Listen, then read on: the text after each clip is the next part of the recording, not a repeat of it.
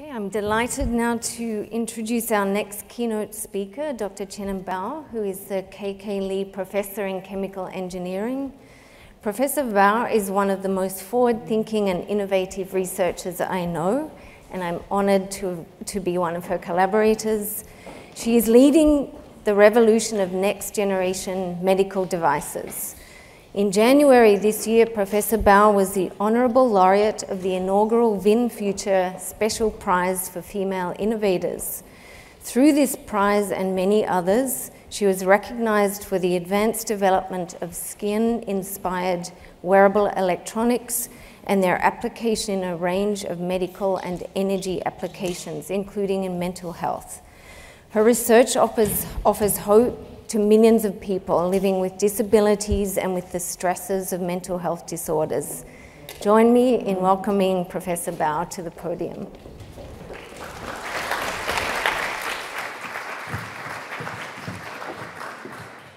Thanks very much, Liam, for the kind invitation to speak here. I had the pleasure to collaborate with Liam and also Karl Desroff for quite a number of years. And I myself, as a chemical engineer, my goal or dream is to build an electronic skin. That's what you see here. This is basically a synthetic skin that mimics all the functions of human skin, sensing, signal processing, and also interfacing with our nerve system so that our brain can interpret the signal that comes from this synthetic skin. But what we're thinking is that with this huge engineering challenge, if we are able to build it, then we will be able to learn a lot of useful information about engineering, about materials development, and about how to interface electronics with human beings. And then that will, in turn, allow us to build wearables and implantables that we hope to be able to treat or diagnose disease in early stage and be able to contribute to different areas of medical research and treatment. So mental health is an area that we're very passionate about because of family members and friends I know who suffer from it. But I did not know as an engineer, I'm trying to switch it. Okay. I did not know as an engineer until 6 or 7 years ago when I started collaborating with Lian that the state of art for determining mental health or depression is by just doctor interviewing patient to get the symptoms. And as an engineer, I cannot imagine that if we want to be able to quantify any state of person's health, such as something that a lot of people are suffering, diabetes, there is the blood sugar level measurement that can be carried out so that the patient knows when to use insulin or how to control their diet. But there's no such thing of a measurement tool that can quantify which type of depression the person has. Is it anxiety or is it depression?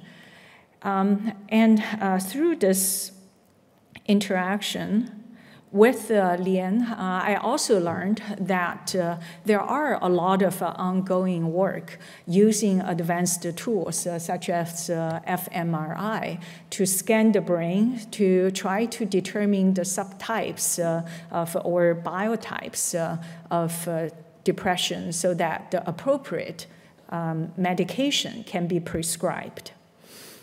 There are also devices such as EEG that are being used to also to map the brain, but the ones that are non-invasive are either very, very bulky or they're too simplistic, just not able to measure enough information to allow doctors or psychiatrists to make a decision on the type of medication to prescribe.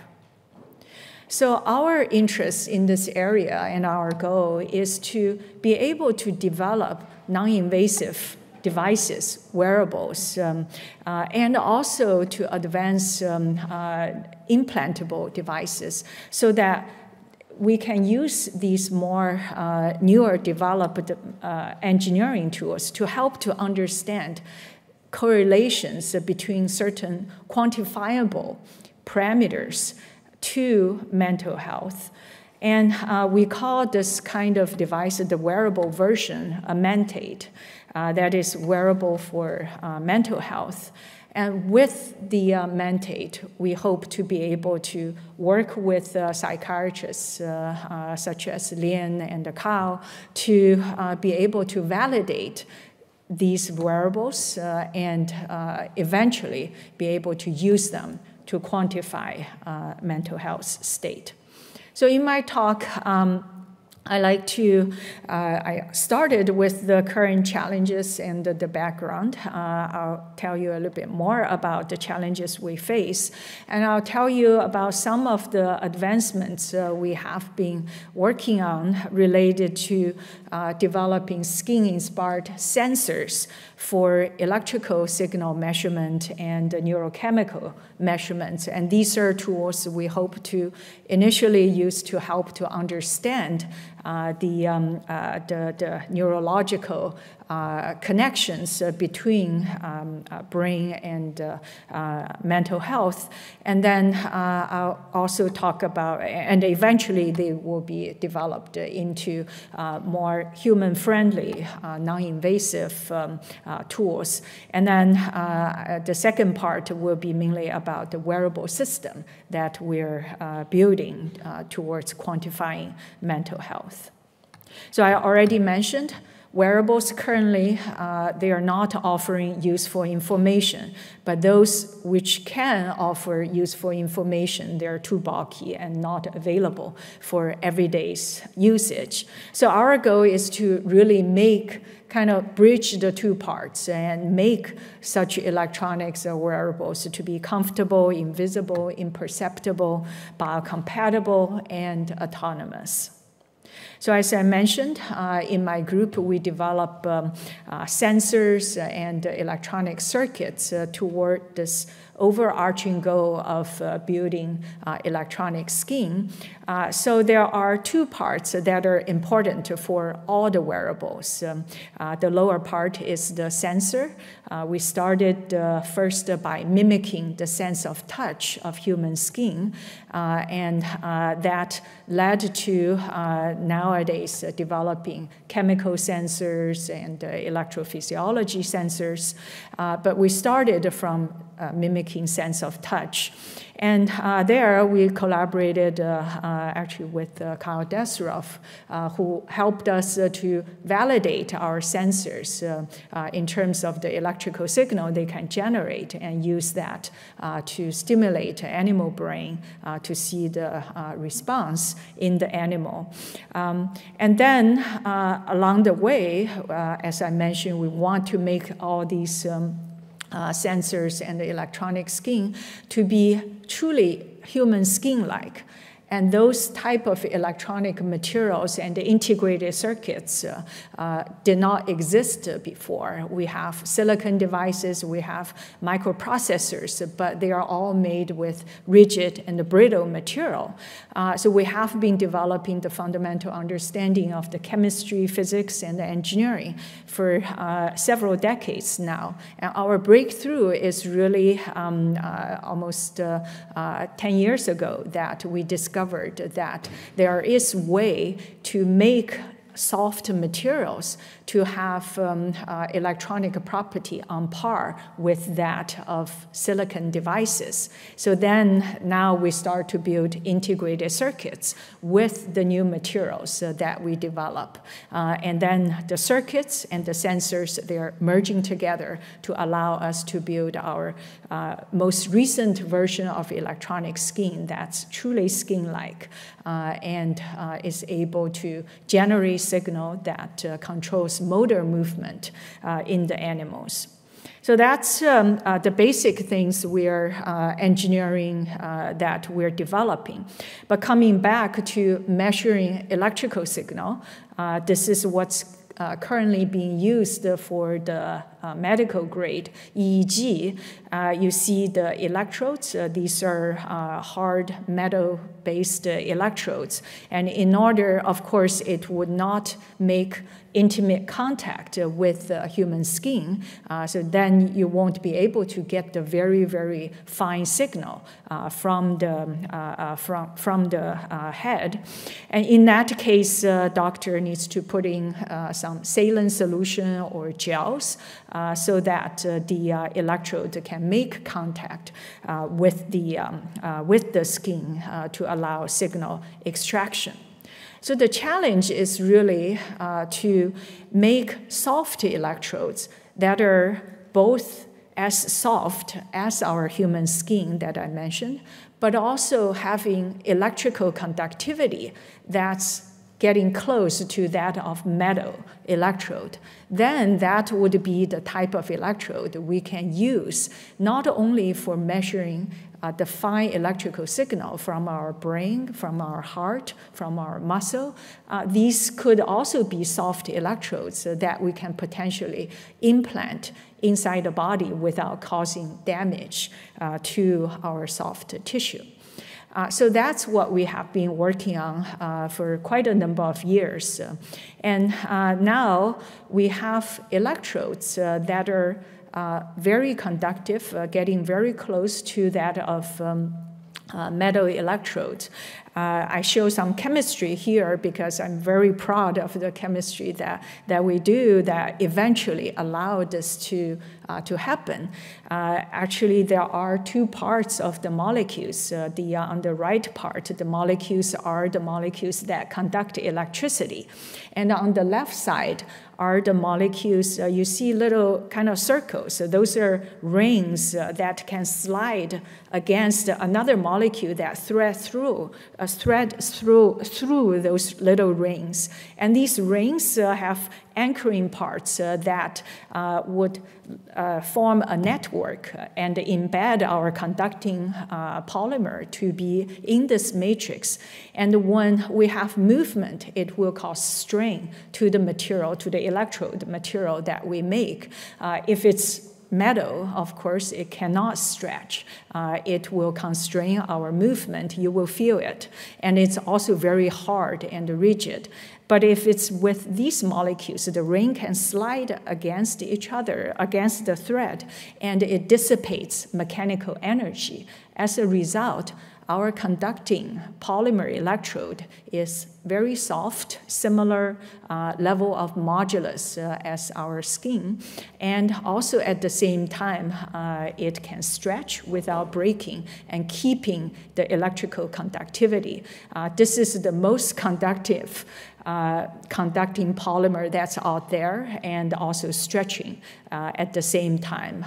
Previously, there are conductive polymers or plastics available, but you can't stretch them. If you stretch them, you also break them. This is the first time we are able to really get soft electrodes, so that's extremely high conductivity. And the other benefit from these kinds of electrodes compared to metal is that when we use them to interface with human body, when we try to extract electrical signal from the human body. I plot here the plot on the right. It's the impedance. When we interface electrode with tissue. The impedance basically is the resistance that it takes for electrical signal to travel through this kind of, you can imagine it's not really a vacuum. There is this material in between the skin and the electrode, but the electron has to travel across between the skin into our material in order for us to measure that electrical signal. So if it takes a lot of resistance for the electron to get into our device, then the signal you measure will be very, very weak. But with conducting polymer, because of their unique properties, unique electrical property that's very different from that of metal, they can have several orders of magnitude lower resistance for the charges to travel across to our devices. So what's the implication? The implication is that we, using these electrodes, not only they don't constrain the movement, but instead we can also have much smaller electrode, finer electrode, higher resolution electrodes to be able to measure signal even down to cellular level. And also, this can allow us to perform electrical stimulation. We have seen that 10 times lower amount of voltage that we need to apply to cause the same movement to legs or to hand when we stimulate the nerve.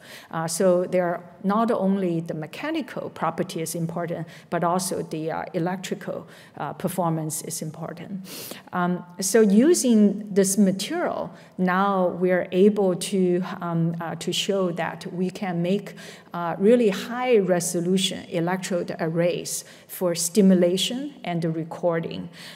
Here we have this soft array we implant in places where it wasn't possible before using metal electrode. For example, on the left in the mouse, we implant the electrode into the brainstem region. That's where the brain and the spinal cord intersect, and it's near our neck. So when the animal moves the neck, then it will cause potentially mechanical damage to the brain if we have any hard object inserted in that region.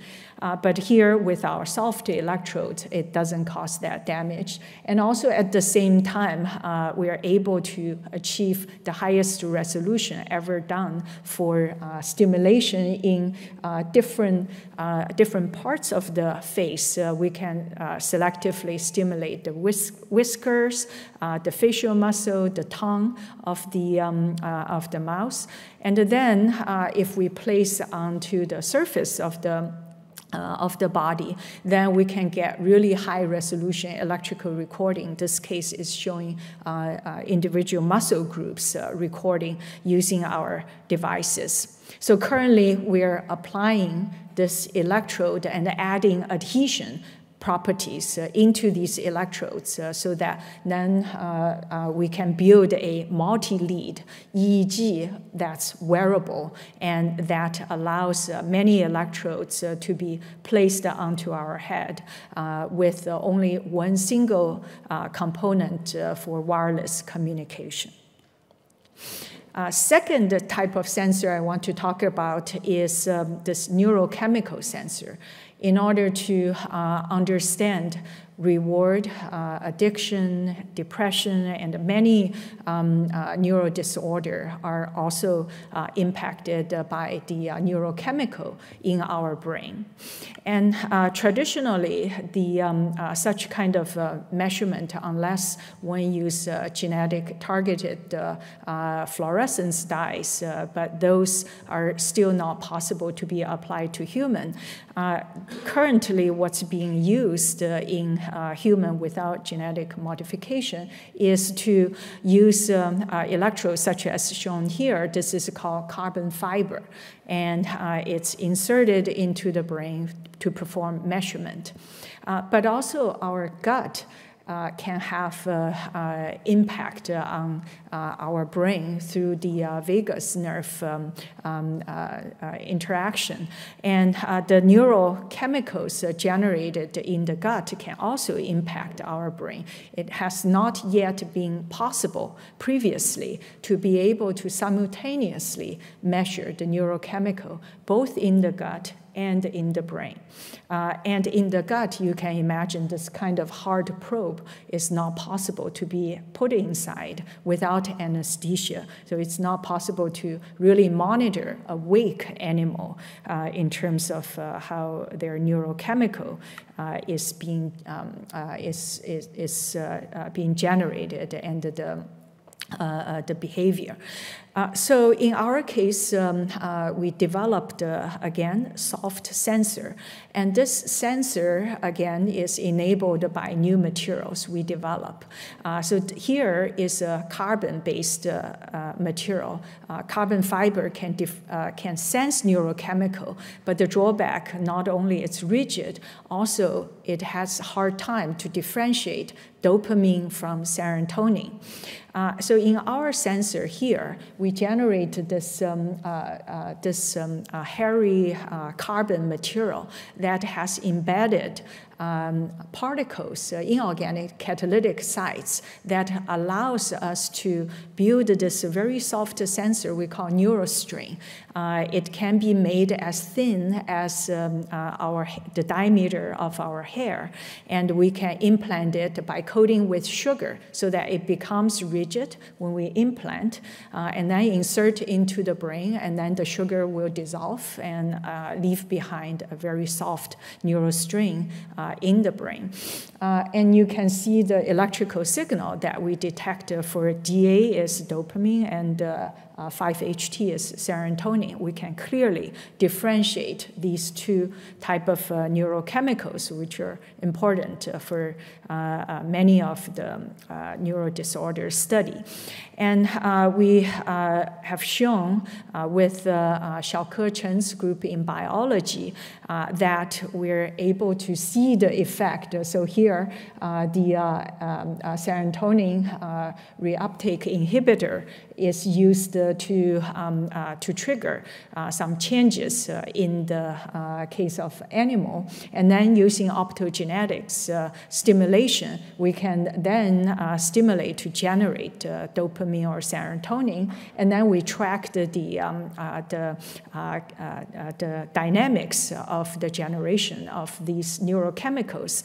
And we were very excited to see that using our neurostring, we can actually be able to observe the difference of serotonin generation with or without the SSRI treatment, which I was told is difficult to do with fluorescence measurement. And also, we were able to implant these neurostring inside the brain for over 16 weeks and allow the animal to move around freely. And the level of dopamine measurement could still stay constant. This experiment is the first such type of experiment where we have a weak animal and with implanted electrodes both in the brain and in the gut. And then we give the animal chocolate, which with the anticipation of eating chocolate, there is a spike of the serotonin in the brain of the animal. And then in the colon, we see the spike of serotonin after about 60 minutes. That's when the chocolate reaches the colon. And also here you see the neurostring inside the intestine, very soft and conformal to the intestine. So currently we are developing an ingestible version of this kind of neurochemical sensor so that it can go into the colon very easily and be able to deploy the sensor for measurement. So now going to the wearable system, our Those are tools that are still in early stage development. And going to the wearable monitoring system for mental health, Mentate, we started this development about 6 years ago with collaboration with Leanne Williams' group, with the ultimate goal to use parameters that are measurable using wearables such as heart rate variability, skin conductance, and also chemical features such as cortisol to use these data, hopefully, to see whether there are correlations with the biotypes that she has been working on to determine from the patient for precise treatment. But the most challenging part in building this wearable, that's why it took us so many years and we're still working on it, is the cortisol sensing. Cortisol is this hormone that's related to stress. It's called a stress hormone. And without a chemical signature or biomarker, just based on heart rate variability and skin conductance, it's hard to determine what really triggers a certain event or stress. Adding a stress hormone detection, we hope to be able to help with that. But it's very challenging to detect cortisol in a non-invasive way and a continuous way. Such sensors do not exist still currently because, one, the concentration is very low, nanomolar, equivalent to a pinch of salt thrown into a large Olympic size of a swimming pool. Very low concentration. And also this molecule is not charged. It's very hard to detect it, and it's a very small molecule. There have been attempts to do that. There are several groups starting to report detection of cortisol from sweat and some from saliva, but none of these are continuous yet. It's usually taking the sweat sample and then put it onto the wearable to try to measure it. So this is still not a continuous measurement. And what we're building is this integrated system where we have all the parameters that I mentioned. Actually, this is our current version that we have that finally integrated everything. As I mentioned, took us 6 years. So that's why you see there were several generations of postdocs who worked on this project already moved on to companies or to become faculty members themselves. But we're still working on it. So for this case, we are trying to sense from sweat. So we need to develop a continuous sweat generating device. And that itself turned out to be a huge challenge. But currently, we do have a sweat stimulating device. What you're seeing are the channels that collects the sweat.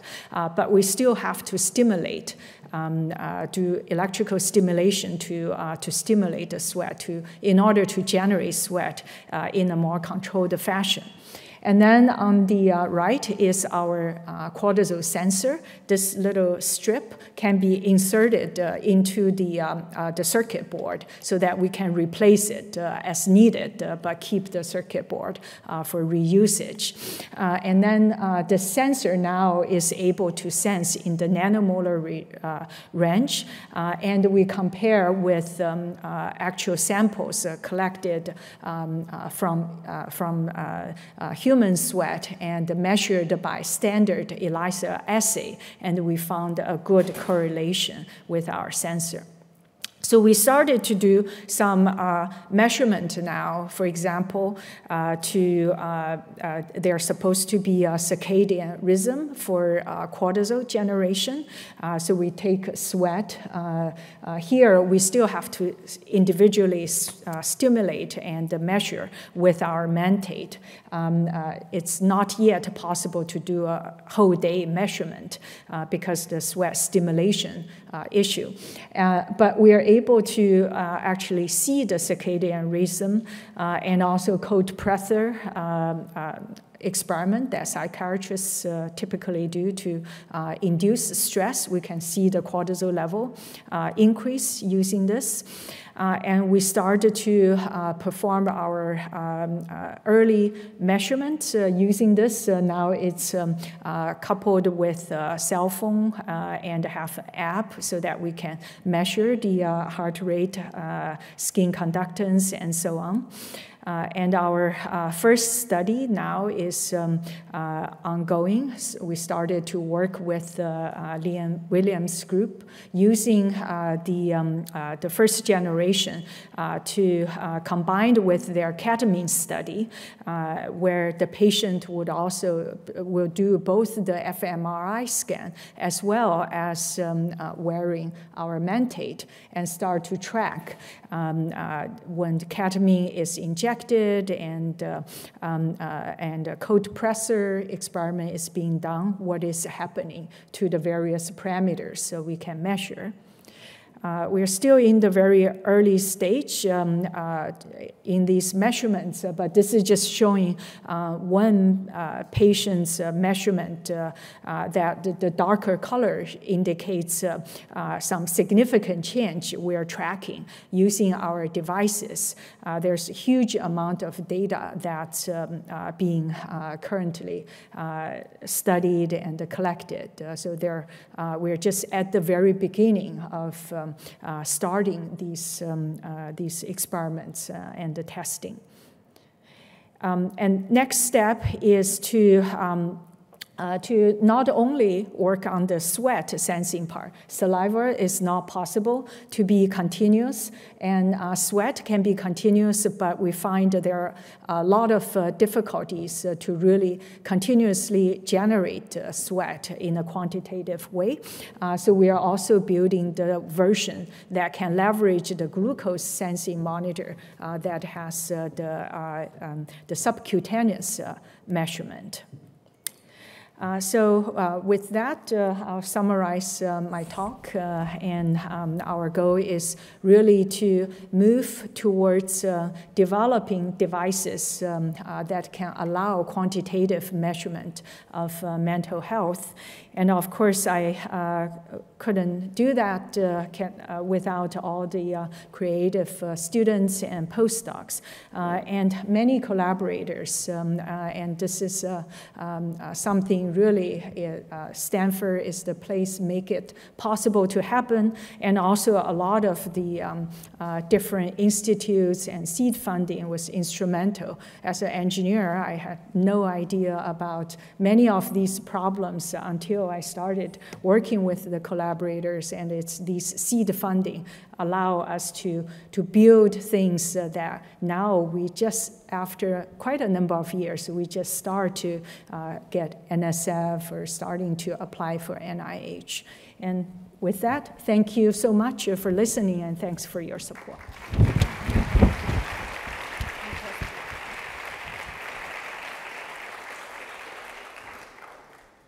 Thank you, Professor Bao, for such truly groundbreaking work and the opportunity to collaborate on such an exciting project. For many of you working in mental health, you'll know that the innovation in the design is so critical in that it's comfortable, actually measures, takes the signal measurements over time, and it's kind of beautiful design as well, so thank you. I know that we're slightly over time. We're going to shorten the break and still come back at 2:45, so I want to make sure we have time for at least one question if we, okay, so Rachel. Oh, it looks like actually we may have an in-person question. We have an in-person? If you'd like to go first. Okay, Walter, please. Always very exciting to see your work. I'm curious, in one of your illustrations, you talked about the analytics that go hand in hand with the data collection. Are you thinking of building that on board, or is that something you'll always transmit to another place to do the computation? For the data analysis, whether we're going to put it on board or send it to the cloud, currently our plan is for the data analysis to send the data actually to the cloud for more extensive analysis. But we're working with, for example, electrical engineer such as Mert Plancy from electrical engineering is developing the algorithm to help to process these data with very low power consumption. And then if that happens, then we can start thinking about putting those algorithms on board. Wonderful.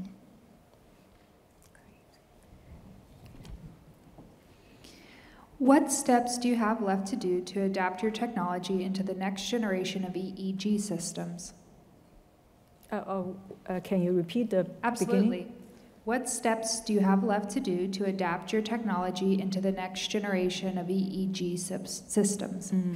Yeah, so currently we have the different parts. So we have electrode materials, and we know they are low impedance, but we still need to integrate them onto the multi-lead EEG system where the electrode parts, the whole body of the EEG is made with soft material.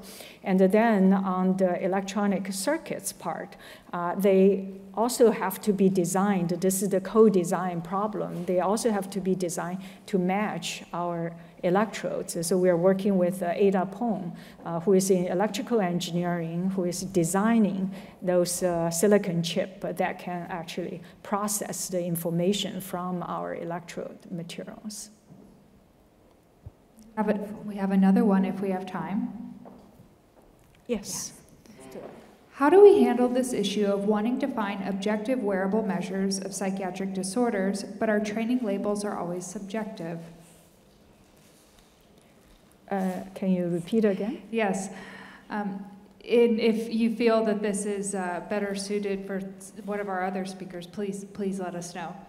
How do we handle the issue of wanting to find objective wearable measures of psychiatric disorders, but our training labels are always subjective, such as PHQ-9s, labels, diagnostics from the DSM, etc.? Mm-hmm. Yeah, probably this question is indeed better answered by Lee. This is a question we've discussed during the collaboration, and at least one approach we've taken is to add in measures of how the brain's functioning so we can pin down more precise subtypes, which we're referring to as biotypes, and ask, do these incredible new sensors that Professor Bao is developing, do those particularly correlate with one biotype and not another biotype? And then take that to the symptom measures and ask, do those correlate with specific symptoms? And so one of our thoughts is that that approach may help shape how we personalize or make more precise wearables in general, and especially ones that are so skin friendly. So thank you again, Professor Bao. Wonderful presentation.